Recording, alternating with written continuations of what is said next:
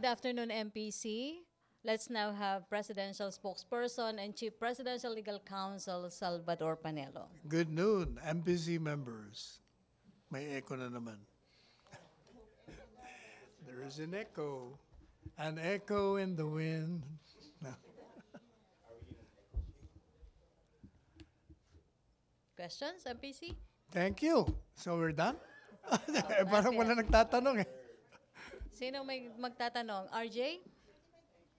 Microphone, please. Hana, paabot. Salamat.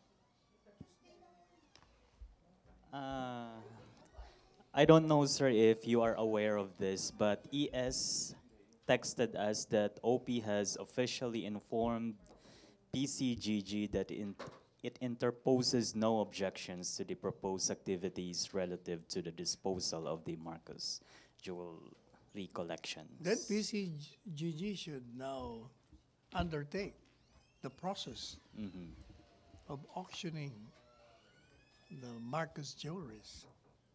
All right, thank you. May follow-up doon? Joseph? Joseph. Okay. Sino May nga pala pumalit kay Ina? Si AC? Si AC Nichols. Alam mo, hindi kita nakilala. Ang laki ng pinangayayat mo. Tatanungin ko nga RJ. sana sino ba yung bagong dumating. RJ. Ikaw pala. Sir, another question. Yes. Sir, updates sa government contracts being reviewed by the DOJ. Kasi sabi ni Secretary Menaldo Guevara, Yes. this last 2 weeks ago, dapat daw masasubmit na yung report to the President by the end of May. I don't know, sir, kung umabot na po sa OP. Wala pa akong information. I will text Maynard mamaya. Secretary Maynard. All right, thank you. Okay, questions. MPC. Tina Mendez. Sir, good afternoon. Sir, na-recall na po ba yung memo ni Presidente na tungkol sa travel ban ng mga government officials sa Canada? O any action Hindi ko taken? pa alam, on pero it? I think parang si Secretary Luxin mentioned something about that. I think he mentioned about yung yung pinababalik na yung mga diploma sa Canada, but none yet Oh, on the government officials. Yung may memorandum preventing reduce trips and interaction to Canada. Hindi ba gumawa ng memo yun si Secretary Luxin? Doon siya rin ang magre-recall. No? No sir, si ES po yung gumawa ng memo. Si yes? Oh, hindi si Secretary Luxin siguro. Most likely, it will come. Dahil the very reason for the recall is precisely that waste issue. Since that has been resolved, it goes without saying that the memo will be recalled. Unless there is another serious issue, but I don't think there is one. Okay, questions. MPC. Jenaline. Hello, sir. Rosalie. Jenaline. Rosalie ba? Jenaline Cabilo. Sir, the Senate said it lacks time to pass the ROTC bill. Is the palace disappointed with this development? If it lacks time, there is another new Senate coming up, so I don't think that's a problem. Are you hopeful the next Senate and the next Congress would pass this as a priority measure again? Well, I think the members of the Senate also like this particular bill. Okay, may follow-up sa ROTC?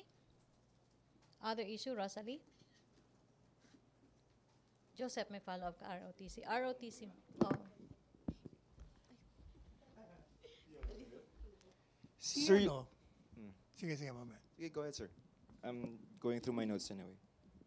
Sir, sorry. Ibang issue lang po. Sir, regarding po sa pag-cut short ng speech ni President Duterte sa Nikkei Forum last Friday, Foreign Secretary Teddy Locsin believes it is an act of rudeness sa part po ng Nikkei organizers. Hindi daw po dapat lilimitahan yung speech ng mga heads of state sa mga ganong event. So, Was it Nikki organizers that did it or our own protocol? Kasi if you notice, yung protocol natin pumunta rin sa kanya at pinapalala na siya, meron siyang meeting with the Prime Minister. Meron talaga siyang meeting kay Prime Minister. Nag-aantay na si Prime. Di ba sabi niya, nag-aantay na pala si Prime Minister. So sir, hindi po kayo naniniwala, hindi nyo po sinasang-ayunan yung paniniwala Hindi, ni... kung Nikkei ang nagsabi, tama si Secretary Locsin. Pero napansin ko, pumunta rin yung protocol, parang seconds lang ang pagitan. So you also believe that it was an act of rudeness sa part po ng Nikkei organizers? Rude yun. Kasi you don't stop a president from delivering a speech ahead of state. But as far as the protocol is concerned, we have to remind the president na meron pa siyang schedule na iba. By saying so, sir, so na-insulto po yung Pangulo? Well, he did feel insulted. He made fun of it, if you notice. He made light of it. Does it have an effect sa relationship po ng Philippines at Japan? Oh, no, I don't think so. Hindi naman siguro. Most likely, if I may hazard a guess, baka kaya rin nagpasabi kasi baka kinontak na rin sila ng Nikkei organization ng Office ng Prime Minister to remind the President.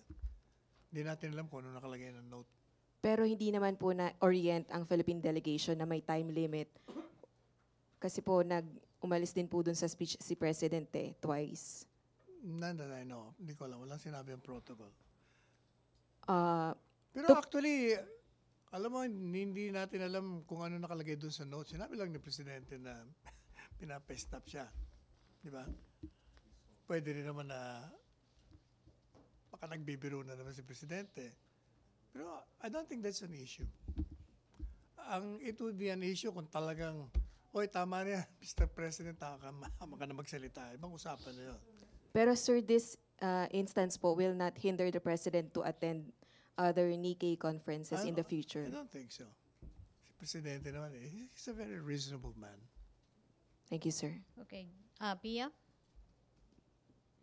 Sir, balik po sa ROTC. Now that the President has certified as urgent itong mandatory ROTC training, Yes. what can the palace say about yung mga criticisms that ROTC is a form of fostering blind obedience and discourage critical thinking among students? I don't think so. Because when I was in college, I underwent reserve officer training course. You're taught there how to handle firearms, how to have discipline. You're lectured on many things, even on laws, even on history. But hindi ko kumuha kami ng ROTC dahil parang, ibig sabihin, mahina yung teacher mo, hindi kayo binigyan ng, sa amin ganun eh. In the place where I graduated from, University of Nueva Cáceres in Naga City, ganun ka-extensive yung ROTC training course namin. Pero kino-question, sir, yung pagiging mandatory kasi yung nag-oppose po doon sa mandatory ROTC are saying that yung mga sinasabi na discipline and nationalism, patriotism could be taught in other subjects or in other activities at hindi kailangan daw, sir, na mandatory yung ROTC. Ayaw lang nila siguro yun. Pero alam nyo, in other countries, mandatory. Dapat talaga mandatory. Dapat nga, I share the view that all citizens, able-bodied citizens of the Philippines, male, kahit the female, should be required to have compulsory military training for our own security. Pagdating ng panahon para tayo, marunong tayo. Para sa ating lahat yun. Sir, based sa mga nakikita nyo action ngayon at paraan ng pag-iisip ng mga kabataan, do you think na kailangan talaga na magkaroon ng mandatory ROTC training for them to be disciplined or to be I instilled think so, sa kanila yung because nationalism? the onset of technology, para ang concentration lahat puro sa sa high-tech instruments like telephone, laptop, at kung ano-ano pa. Parang wala na, hindi na, kulang na, wala na talaga, wala nang disiplina. Thank you, sir. Okay, Joseph? Sir, iwan ako muna yung ROTC. Yun pong sa syntax, sir, sa tobacco excise tax. Yeah. I think the lower chamber, the House of Representatives, will endeavor to pass their own or maybe adopt the Senate Pati version. Senate yata, di ba, nagpas Kapon, na? sir. So, can we say definitely that if it reaches the President's table, he will sign it? Oh, Because certainly. I think so. Yes, that was certified urgent by him, di ba? Yeah. Sir, just a soundbite now. Why is this important, signing the tobacco excise Well, we tax? need funds. We need funds apart from trying to discourage people from killing themselves. In a way. Kasi di ba sinasabi nila, smoking cigarette causes cancer and is dangerous to one's health. Ate, pa-shift lang ako ng konti. Sir, dun po sa... Oh, that reminds me, no? Yes, sir. I think this is important for you to know and to our teachers. I just received from Secretary Briones, coming from the Department of Budget Secretary, that if you increase 10,000 pesos for every teacher in this country, it will cost us 150 billion pesos. That is why we appeal to our teachers that since this is a huge amount, medyo haba-habaan nyo ng pasensya, talagang maghahanap tayo ng pera para sa inyo. I'd like to pick up on that, sir. So, ibig sabihin, sir, the salary increase is not doable? Hindi. Ang sinasabi ko lang, masyadong malaki na kailangan talagang yung mga economic managers natin ginagawa ng parang kung saan nila kukunin, saan nila ita-transfer yung whatever. Basta we're doing something about it. So we will increase their salaries, but they would have to wait, no? Well, the president has committed himself and he has not reneged on any commitment he has made during the presidential elections. So yung 10,000, do you think that's a negotiable rate? Maybe go down a little Yun bit? yata ang hinihingi nila, di ba? Okay. So you will commit to the 10,000? No, not necessarily. Yun ang, hindi, basta yun lang ang message na tinanggap. Mhm. Pero may pag-asa pa naman, sir. Hindi naman to shutting down the proposal, no? Eh, baka, hindi ko alam ha. Baka yung, kumbaga, installment. Baka gawin installment. Hindi ko alam kung anong mangyayari. But what is I think certain is that the president really wants to increase the salaries of the teachers. Sir, just one last point. Dun po sa Marcos Jewelries, no? Wala namang objections yung OP, except that ang sabi ng PC ng SOJ, sir, is that the proceeds of the auction sales should directly benefit the people. When you Yes. say that, not necessarily CARP, or it can fund other projects of the government. Oh yeah, it applies to everything that will benefit the people by way of whatever projects. So, can it fund the teacher salaries? Oh, pwede siguro din, di ba? Although 2 billion lang, sir. Anyway, Hanapin natin yung 150 billion. Copy, sir. Thank you. Okay, MPC, may tanong pa kayo? MPC? Question. Tina.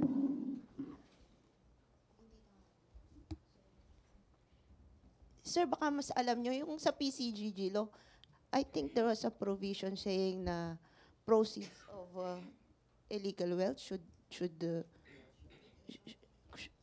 go to CARP. Hindi naman yata na-dissolve yung yung I'll check on that. I'll check on PCGG that law kung on that. specific yung ano. Although yung CARP law, Pwede meron naman, yatang nag-lapse. even I assuming don't na know. merong How- ganong provision, how do we do that? Congress can always amend that. Thank you, sir. Okay, may tanong ba MPC? Tina Maralit? Microphone, please. Sir, good afternoon. Sir, in an international security forum in Singapore, China admitted to deploying troops and weapons to the South China Sea and said that they have every right to build defense facilities on natural and man-made islands in the area. So with this admission po, do you think this will somehow change the President's stand regarding our claims, regarding our territorial dispute with them, or at least reconsider how to go about it?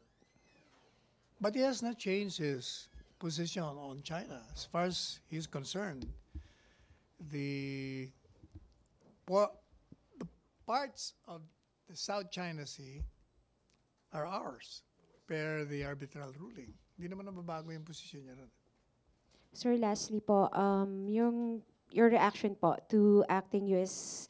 Defense Secretary Pat Shanahan that the United States will not ignore daw po China's behavior in the South China Sea, and that he was short of saying na they'll have more presence in the area. Well, as far as I'm concerned, anyway, they've been saying that, but they're not doing it.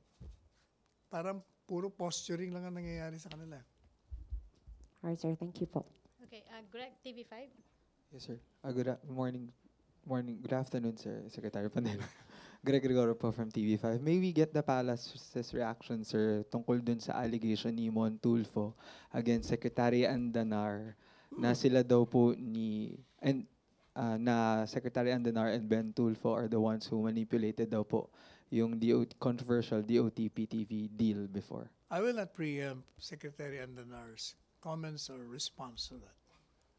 I leave it to him to respond.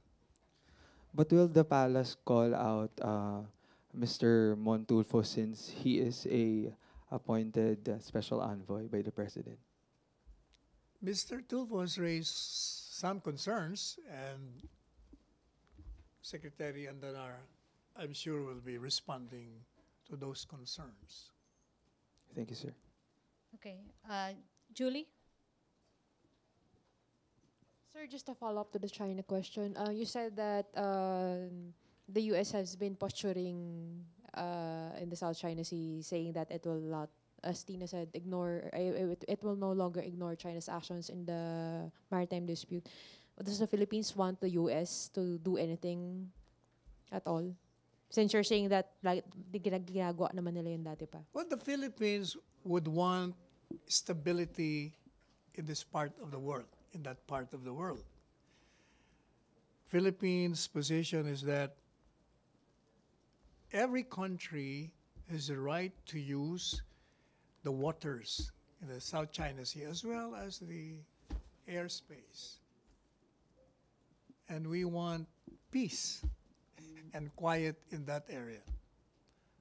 So anything that will provide such kind of atmosphere, we are for it. So we are If the presence of the U.S. will make it so, then that's good for all of us, all of the claimants.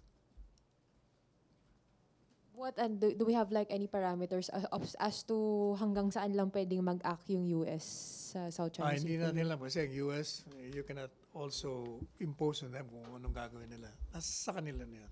What I mean is, sir, up to what limits lang do you think sila pwede mag-act in the South China Sea so as to maintain peace and stability in the region? That will be left to their judgment kung hanggang anong limits nila.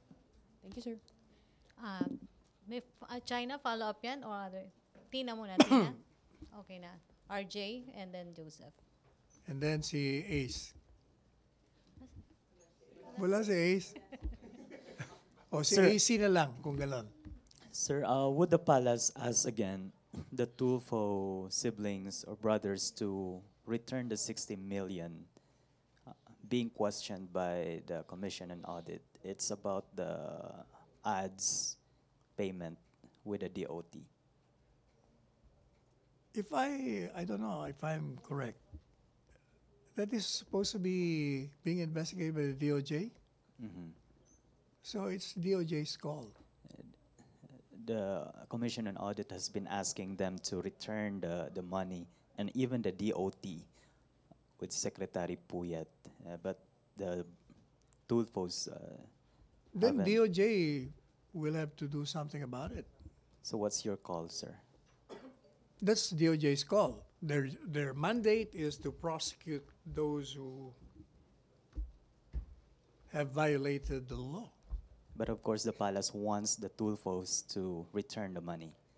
The palace always wants that laws are not only enforced but are obeyed to its fullest extent. As we said, there are no sacred cows in this government, Do you- friends or allies. Do you want them to return the money as soon as possible? depends on the DOJ because it's their call. They will have to do something legally about it. Okay, thank you. Okay, Joseph?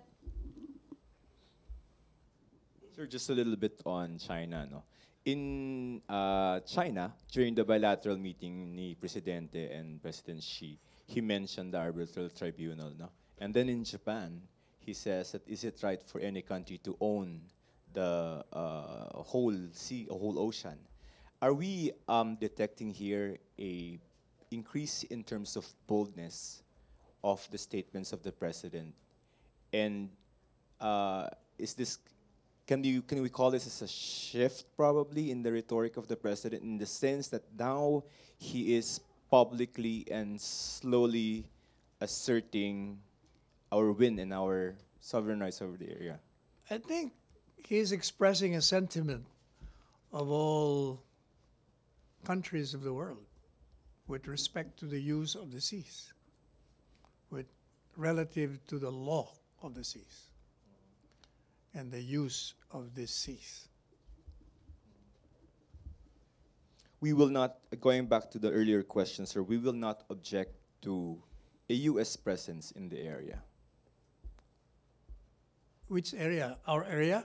South China Sea and probably somewhere near the West Philippine Sea. We will object if they will come to our area. U.S. or U.S.? Yeah, Okay. because we're supposed to be a sovereign country.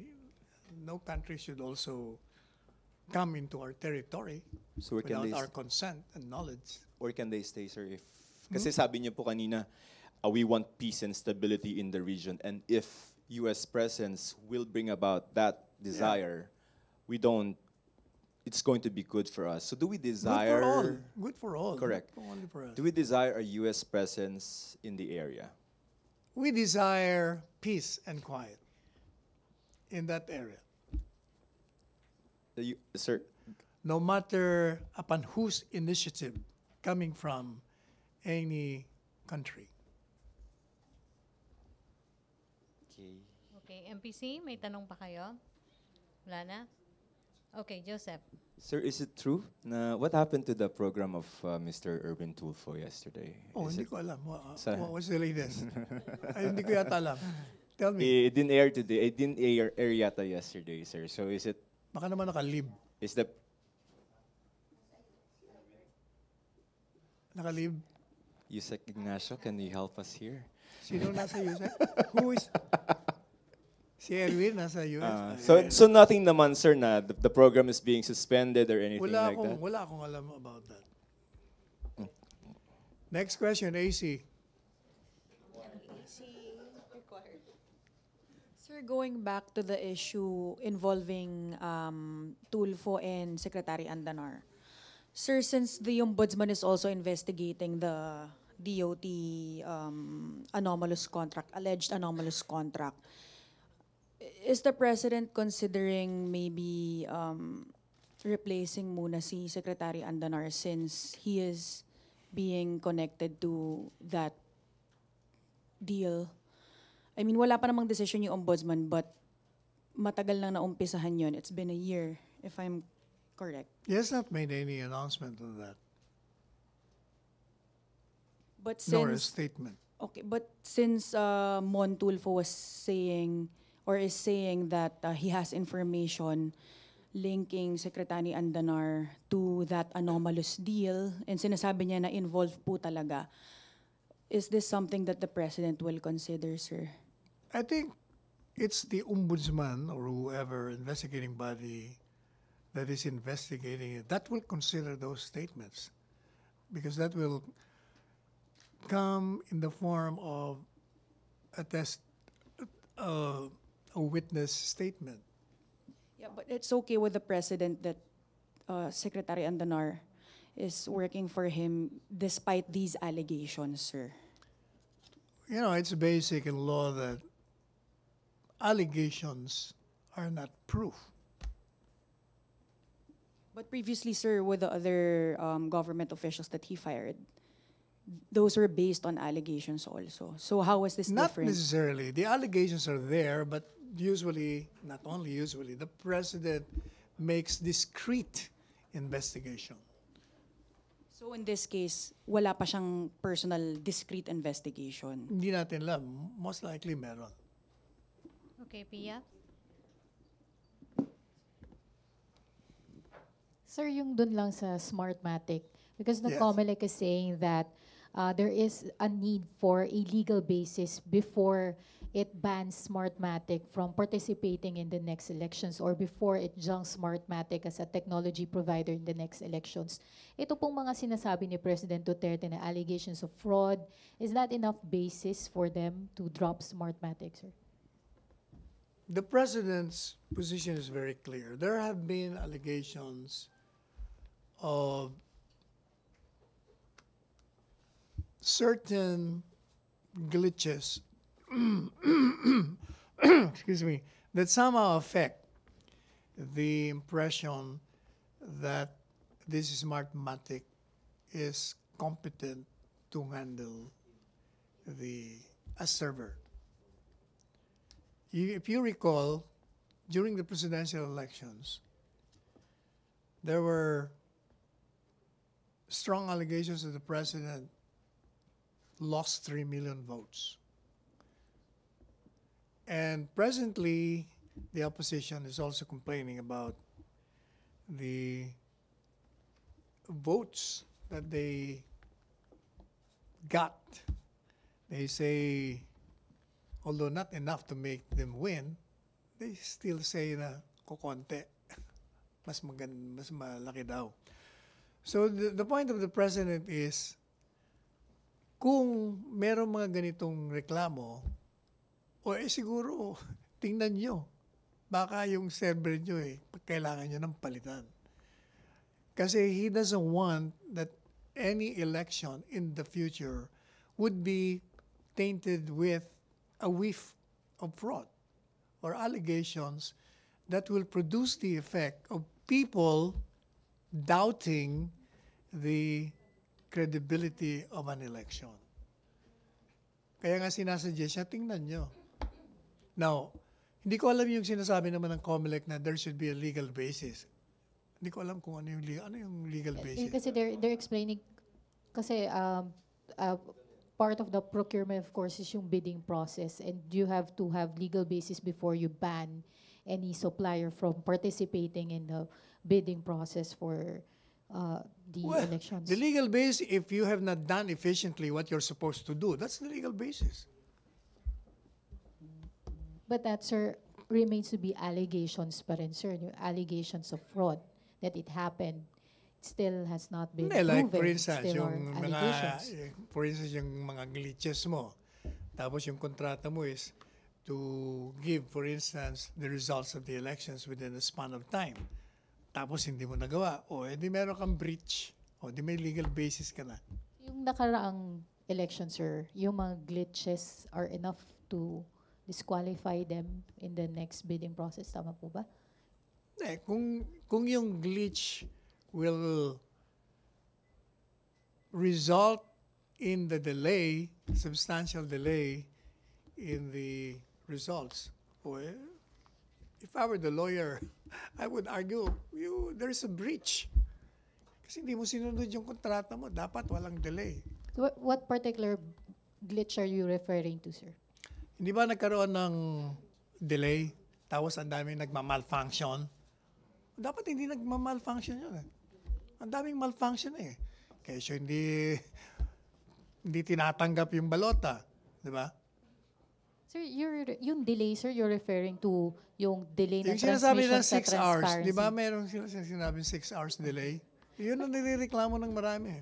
I remember, sir, I asked you that about the delay, and you said na wala namang issue kasi the Correct. same results have been Yes. transmitted to the other two servers. Yes, but people are using that precisely to question the credibility of the elections. But you said so Sa before, akin. sir. No, Na sa sabi akin mo, lang. there's no question Sa of the akin lang yun. credibility. That's my perception. But my perception, wala yan pagdating sa kung ang taong bayan na nagke-question sa iyo.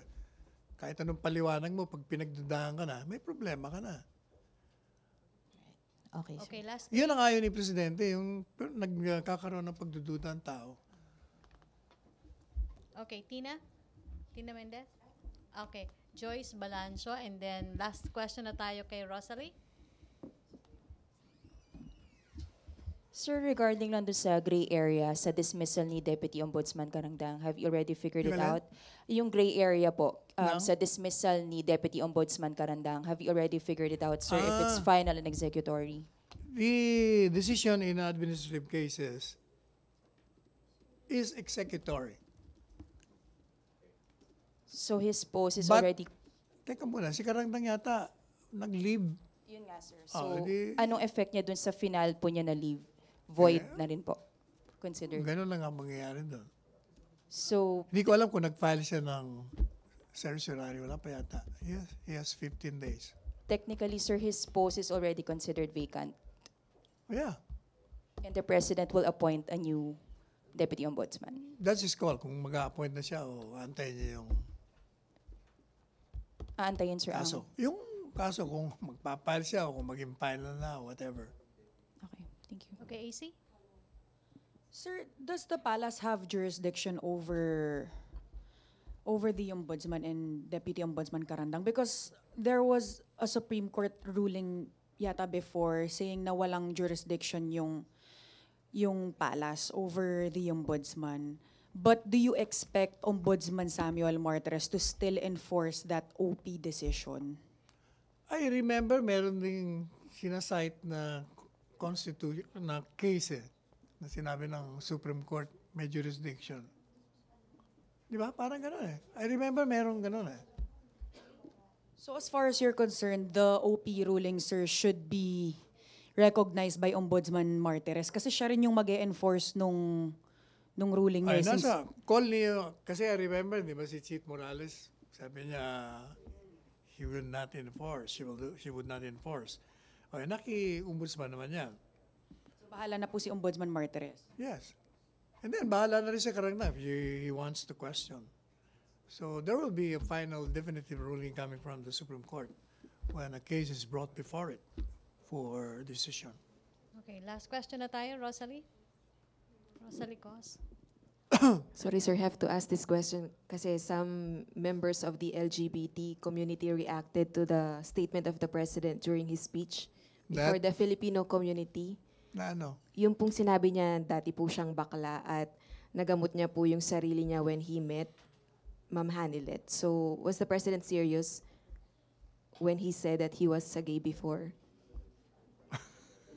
I will ask him. So, you're... Pero I don't think na that was, I don't know, I don't know if it should offend them. Bakit ma-offend ang gay community? Impliedly Di kasi, dapat sir... matutuwa sila. Impliedly po kasi nabanggit niya po na ginamot niya yung sarili niya. So, parang sinasabi niya na isang disease or disorder yung pagiging gay when yung pong mismong World Health Organization ay nagsabi na hindi siya disorder or disease kundi isang sexual orientation po. Oh, eh kung it was a sexual orientation, ano naman masama kung ipalitan niya yung sexual orientation niya? Parang sinasabi po ng Pangulo na nagagamot yung pagiging isang gay na hindi naman po siya disease or disorder. Kaya Hindi, po may baka mga naman yung ibig na-offend. sabihin niya ng gamot nagpalit ako ng sexual orientation ko. Baka hindi naman yung gano'n ang ibig niya sabihin. But let me say that the president is always conscious on not offending the sensibilities of these special classes. Ano siya mabait na tao si presidente. Okay, thank you. Thank you, Rosalie. MPC, no more questions? Okay, thank you, Secretary Panelo. Were you offended? You. Oh, Okay, thank you, MPC. Back to my studio sa Radyo Pilipinas and People's Television Network.